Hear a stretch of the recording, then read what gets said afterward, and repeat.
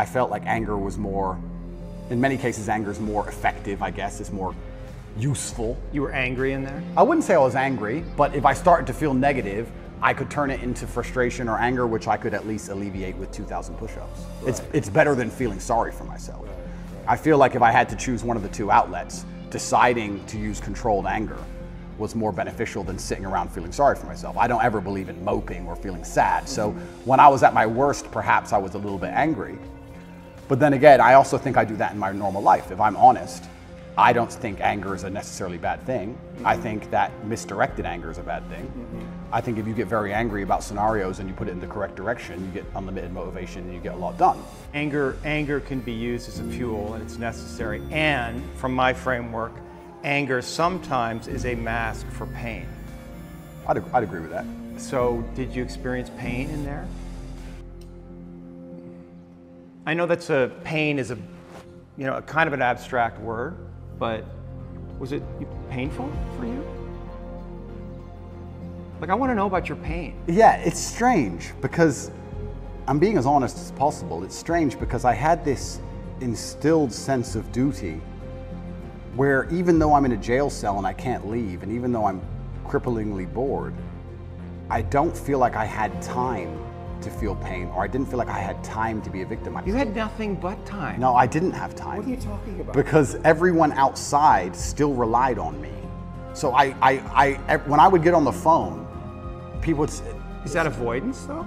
I don't know. Do you keep busy? Do you avoid your feelings by keeping busy, being on the computer all the time? All the things I had to do still had to be done. Just because they threw me in a cell, it just made it more difficult, which means I have less time than ever because the difficulty's been increased. And when I would get on the phone, we wouldn't discuss how I'm feeling. I'd be worried about how everyone else is. They'd be like, how are you? Yeah, I'm in jail.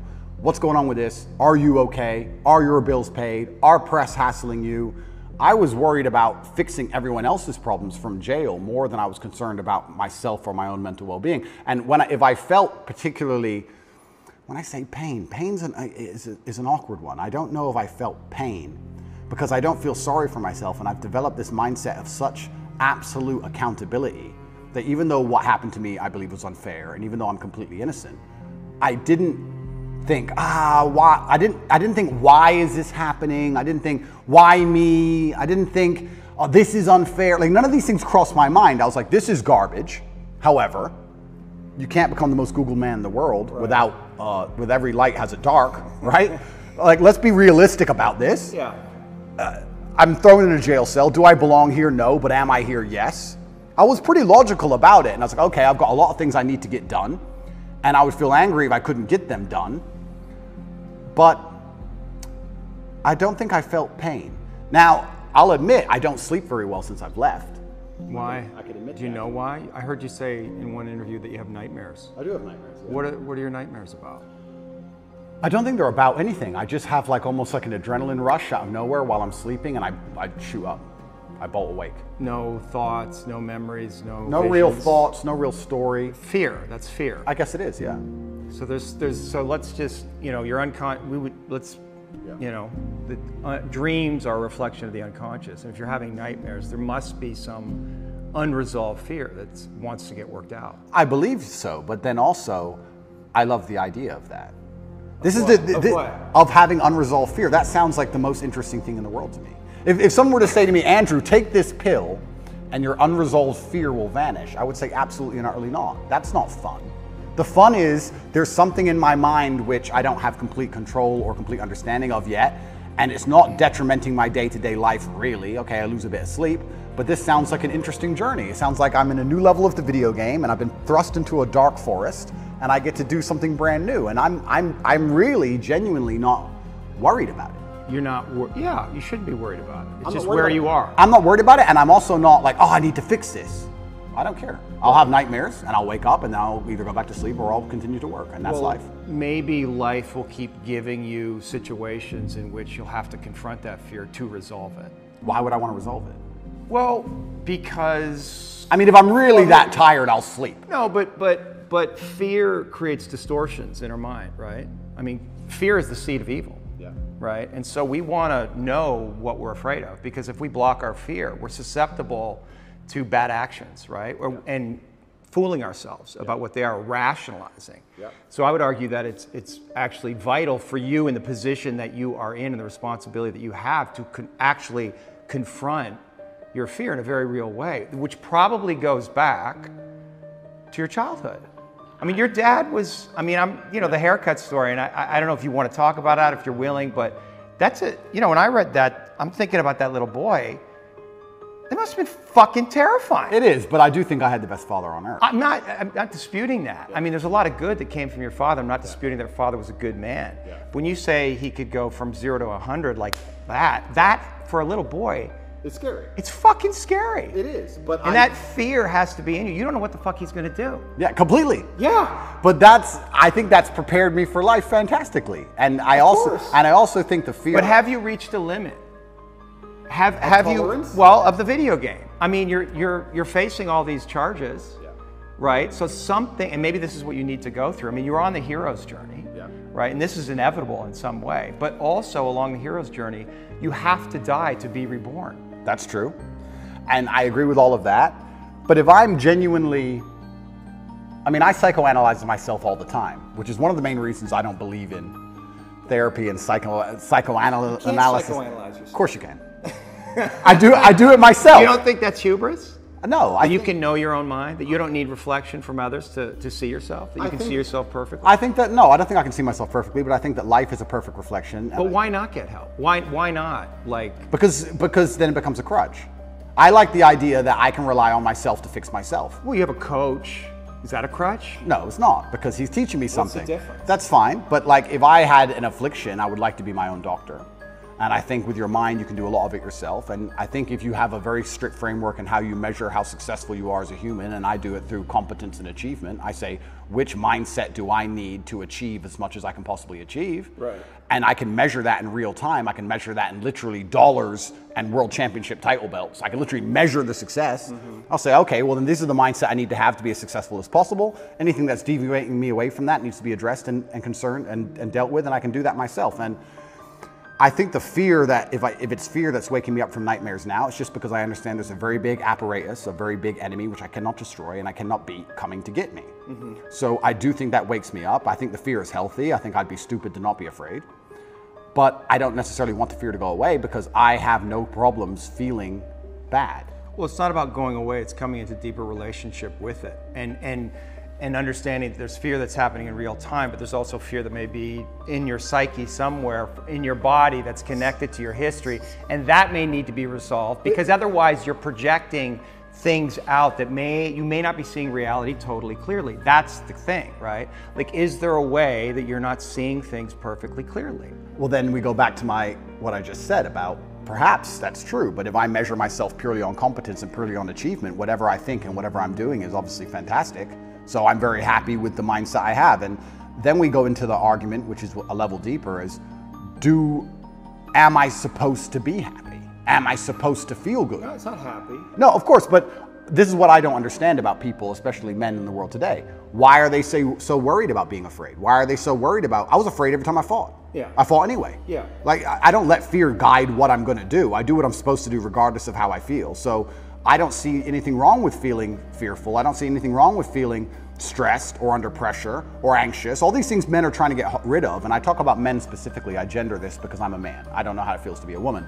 But all these things that people are trying very hard to get rid of from their brains, I don't see why they need to leave. I will argue the point that if I feel anxious and pressured and stressed and fearful, I will get more done than if I was happy.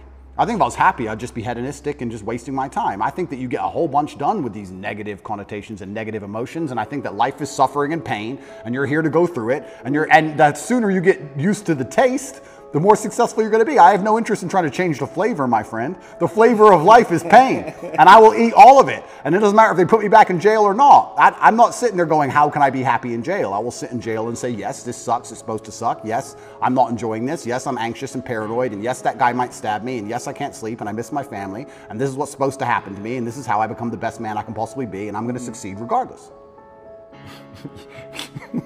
You're very convincing. You're so good though, right? It's almost like I feel like you can rationalize anything, right? It's almost like a trick. Magic trick? Well, you're really good at talking, you're really smart, and it's almost like any question you can turn and make it work for you, which is great. It's a skill, but there's also a place where there's the potential for self-delusion. Oh, absolutely. And I'm not even going to sit here and say that I'm not delusional to a degree. I'm not saying that self-delusion doesn't exist. We all are, right? Let me give you a very simple example. Let me try and use an analogy. I think the only thing better than having everything you want is not wanting anything, right? So I have every car on this planet. I have 40 supercars. Most people want a supercar. I have 40. But there's that unique 0.1% of people who genuinely don't want one. And I think that's more freeing than having everything you want, right? So the true mindset is not wanting anything. Most people, the best they can do is having everything they want. And I feel like you can kind of do this with the emotions as well. I guess my general consensus is that I don't think I can change or affect the world to the point where pain and suffering and bad things are not going to happen. So isn't it best if I just enjoy all of that? Doesn't that make me as powerful as possible if I say, oh yeah, okay, this is going to suck, good. I mean, I do it when I fight. Yesterday I was fighting, right? We were doing 12 rounds and all of us were destroyed. And the more he hurt me, the more I wanted to hurt him back. The more he hurt me, the better it felt. The more powerful I felt, the more he hit me. Because then it's my turn, right? So if I can't stop him from punching me, and I'll do my best, but if I can't, then surely you should learn to enjoy it, right? And I don't think you can stop life from hitting you. And I don't think you can stop life from giving you unexpected surprises. And I don't think you can stop yourself from feeling sometimes sad or anxious or upset. So I think the best mindset you could adopt is finding that engaging and exciting. I'm not going to lie to you. Although I am facing very serious charges, and although they are trying to destroy my life, and although I cannot sleep the same, and although they're out to get me, and although I've suffered, part of me is excited. Part of me is like, okay. Why? Because it's a war. You like war? I think all men do. I do. Yeah, of course, all men do. So it's a battle. It's exciting. Yeah, it's exciting. So I'm not saying I'm glad it happened, because I'm certainly not. And I'm not saying I'm going to win. But I'm saying that I've trained myself to the point where if I were walking down the street and 10 men were to pull knives on me, I'd be intimidated, but 20% of me would go, this will be one to remember. Do you have a belief that you could take 10 men with knives? I have a belief that, yeah, I do. Because that's delusional. That's delusional. Yeah, but it gives me a best chance of possibly winning. No, running away would give you the best chance of possibly winning, then coming back and being safe, and then serving out your mission. Of course, I would run away in that scenario. But if I had to engage them, if I had to engage them, if I had to fight them, I believe I'd be the most capable if I believed I could win. Of course. So for that reason, if I have to self-delude, then I will self-delude, and I will convince myself that I am here to destroy all 10 of them, and I will say it in a way where at least 7 of them believe me. And that's the most important part sometimes about all of this self-delusion, is that a lot of other people start to believe what you say. And I'm not saying that I say bad things. If a man were to sit in front of you and say, I can rip your head off with my little finger, and he said it in the right terms, and he truly believed it in his heart, you wouldn't want him to try. As ridiculous as that sounds, you'd be like, it's kind of big, maybe. You know, it crosses your mind. So I think that, yeah, I have psychoanalyzed myself, even though I'm not officially, certified. And I've decided that I can't stop bad things from happening to me. So instead, I'm going to enjoy bad things happening to me. And I'm going to build a mindset that makes me fearsome enough to succeed regardless of how stacked the odds are against me. Yeah. And I appreciate your mindset, and it's well thought out, and it's useful to you. And so I'm just pushing up against the places where I think there might be contradictions. And I like to hear it. Yeah. I like to hear it, but like I said right now, I'm not a coward. And I want to make this very clear. I'm not a coward. I don't care if I don't sleep again for the rest of my life. I refuse to take any fucking pill, and I refuse to sit and have my mind altered by anything I do not control. I don't care if I have nightmares for the rest of human time. Right. As long as I'm in charge of my mind, I'm in charge of my life. If God decides that I don't need nightmares anymore, I'll fathom out how to stop it. If God decides I need to wake up in the middle of the night in a sweat, fearful or afraid they're coming to get me, then that's God's plan for me, and that's what I'm going to deal with. I'm not a coward. I'm not afraid of any of these things. I'm not afraid of feeling bad. I'm not afraid of anxiety. I'm not afraid of panic. This is one of the things I think a lot of men out there struggle with, is they're so worried and afraid of bad feelings. And to me, that's just showing that you've had an easy life. Like, there's real people out here who are trying to kill you. There's people out here who put a knife in your neck. You're scared of what? Feeling sad? Who cares? Like there's real problems. What are you worried about feeling sad for? Who gives a shit? I could feel sad for the rest of my life, and I guarantee, one, nobody would know, and two, I would be monumentally successful regardless. So why are we even talking about it? I have no fear for a negative feeling. I have fear for me not being able to provide for my children. I have fear for people who rely on me not being provided for and cared for, but I don't have a single, I don't wake up and go, I'm worried if I might feel sad today. Who cares? Who cares? I can be happy or sad on the same day. Nobody notices and the same things get done. The exact same amount of work gets done. Nothing changes.